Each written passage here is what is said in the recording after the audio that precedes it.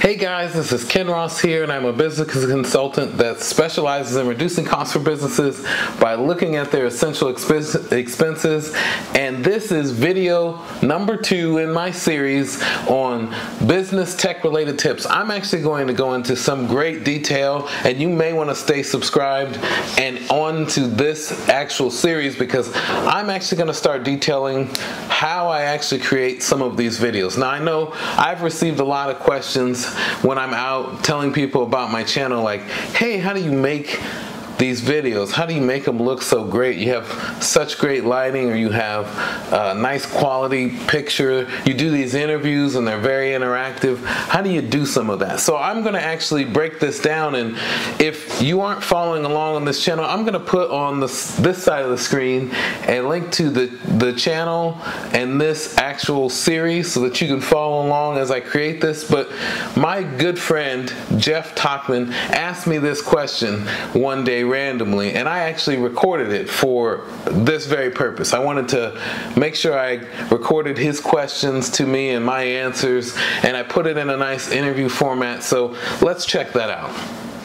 Yeah, I asked you, how do you record a video and upload it to YouTube, to a website, or send it in an email as content inside the email? So now we're going to record your answer. Ken, how do you do this? I'm going to record my answer, absolutely. So yes, I will record this interview via Zoom because it's an easy way to do it. The second thing is I'm actually going to edit it. I'm going to take all of this stuff and edit it in iMovie, right? What Zoom does is it gives me a double box, and I can actually switch between both views and a split screen without too many issues. It actually makes it really easy to edit this video. And then after I'm done editing and I've produced a final version of it, I will export it out of iMovie, put it into OneDrive, where I then send a link to that to the person I want to review the video. And that actually is a link that they can access on, on a browser, on their phone, whatever they want to use to view it. They can view it there, give me the approval, and if that works, then what I do is I take that video file, I literally drag it into YouTube and put all the relevant information in there to publish the video to YouTube. If somebody doesn't have iMovie, are there other pieces of software that people would use, or that they can get from, like, if they use, for example, like Google devices from the Android store, the Google Play Store, yes, that they could use to edit the video? Do you have a suggestion aside from iMovie as to what else they could use to edit? Absolutely, that's another good question. So Adobe makes Premiere. You actually have to have a license for that. I believe it's like $100 a year. You can also use a free product, I believe, that does some basic editing called Canva. I've been told it's pretty good. I haven't used it because iMovie is kind of the standard. And then if you really want to get into professional level editing besides Adobe Premiere, you can use Final Cut Pro, which is also a Mac product.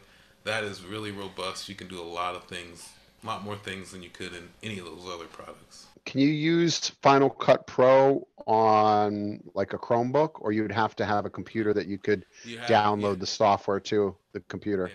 Final Cut Pro is only Mac based. Adobe Premiere is kind of the PC version of that. I believe Adobe Premiere actually is also web based, so you can use that inside of a Chromebook because Chrome is all browser based. And I assume Canva, if it's free, that's probably browser based as well. You don't need to download the software, you just do it online. Yeah, Canva's 100% online. Okay. So, yeah. And then you talked about OneDrive. Can you just as easily use Google Drive and put your video in Google Drive, or Dropbox, or I don't know if there's other ones that you want to name?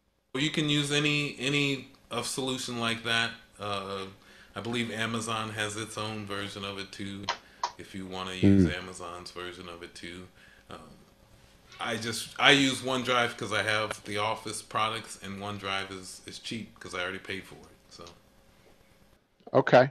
And then I guess the details of how you do the video editing, that's maybe more beyond the scope of what we're talking about here, but hopefully most of these tools like Canva are probably somewhat self-explanatory. You put the beginning here and the end here, and then you can cut out pieces and merge the video together, I imagine. That's the art, right? Is how do you do the editing creatively and also efficiently. You can get really into editing video. It could take you hours to do a 20-minute video. For me, it fortunately doesn't take me that long.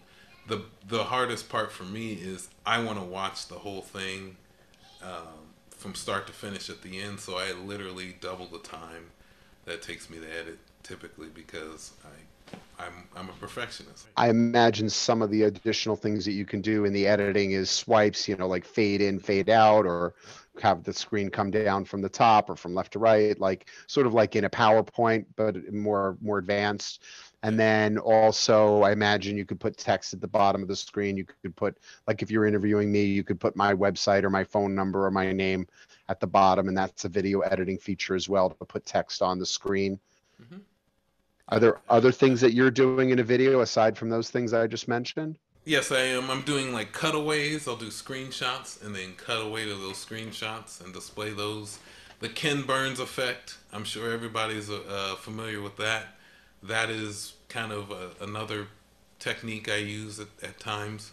But mostly for these interviews, I tend to just want to, use two views of the people that we're interviewing in the split screen that comes with Zoom. So it's pretty nice. I'm imagining if someone wasn't so concerned or at all concerned with as much the high quality and didn't need cutaways or edits, that they could just record a video in Zoom and then just upload it to OneDrive or Google Drive or Dropbox, and then from there they could put it into an email or into a YouTube channel or onto their website just from the actual file inside of the OneDrive or the Google Drive. Is that right? Or That does is it need to be absolutely converted from the recording? That is absolutely correct. You could do that. And I believe, I know a couple of folks that have their own YouTube channel. They do their own solo recordings using Zoom. I don't recommend that because of the quality that Zoom creates these videos in. You can actually create a much better quality video with other software that's free to use as well.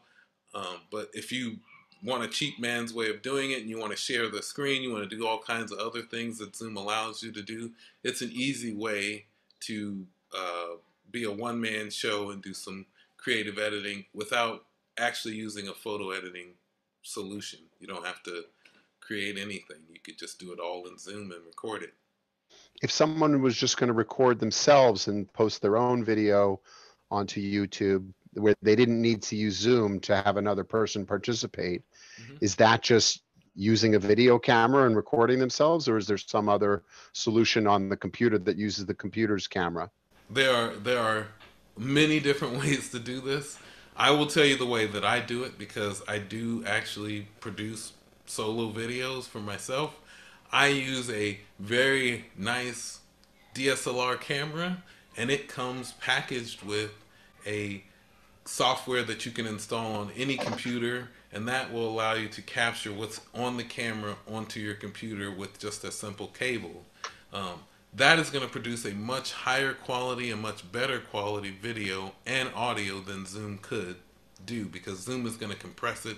It's going to make it so that it's in a transferable format. That's what I prefer to do. You can use iMovie. You can use a lot of those video editing softwares to capture right into those places if you want. You could probably go to Canva and route to your camera and record from there. There are ways you can do it if you're just doing it by yourself that are far better than using Zoom by itself. I've noticed before in a long time ago when I recorded things on my Zoom subscription that it will send me a message, which I've never really looked into, saying that I've kind of filled up my capacity. I don't know if I'm saying that right. Yeah. Is there some sort of special subscription that you have to Zoom that allows you to record larger videos without filling up your allotted space on the Zoom platform? So Zoom has two ways to capture video. One is through their cloud platform. So everything that's recorded gets uploaded to the cloud, and that's how you can then, transfer it to your computer or manipulate it however you want. That's one way. The second way is to actually record it to your computer directly. And that's the way I choose to do it. There is no limitation other than, do you have the space to store the file that it's creating when you're recording the video? All right, so if in my Zoom settings, I've opted for the record in the cloud, that's why it might be sending me this message saying I've taken up all my Zoom cloud space and they might want me to pay more per month than I'm currently paying to get more cloud space. Am I getting that right? Yep. And then if I have a Chromebook, which I do, I'm on a Chromebook right now, I don't have hardly any space on my Chromebook, but could I get it where the Zoom video would record and put it directly into my Google Drive? I don't know if that's a solution or not. I would say, Okay. From what I understand of how it works, the answer is no, but it's worth a shot. I mean, to see if you can do something like that. Great. All right, I've run out of questions. Thanks for answering. I think we've made some good content, because I'm sure if I have these questions, well, I'm not sure, but I really think that if I have these questions, I'm sure a lot of other people do. And this just shows what a great resource you are, Ken. Thanks very much. Okay, guys, a lot of information in that video. Really hope you enjoyed watching that interview and Jeff asking all those questions of me and what it is I really thought about my process. As we go along, I'll talk about other things. Like, I'm going to get into a lot of detail on how I actually do edits in iMovie. So you'll see, I'll capture my screen and I'll show you clips on how I do edits. I'll also show you some of the equipment I use. I actually use very specialized equipment that you can easily buy on the internet or at a Best Buy or whatever, that you can also use for your own purposes to make some videos of your own, because I really do believe that businesses can benefit greatly from sharing their expertise online and providing that expertise to their customer base or to other people in business. It's a great way to have something that's very unique and distinctive, and it actually doesn't cost a lot. It costs some time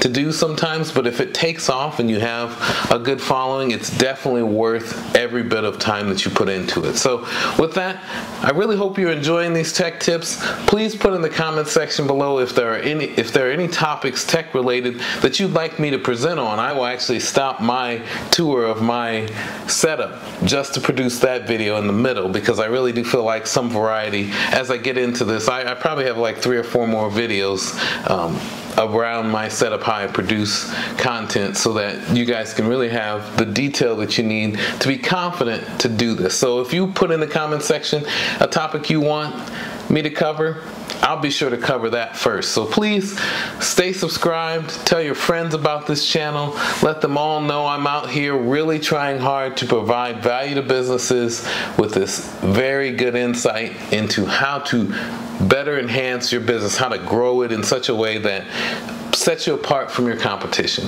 And so please connect with me on different social media platforms. It's all in the description below. And visit my website, IamKenRoss.com. And until I see you next time, I'll see you around.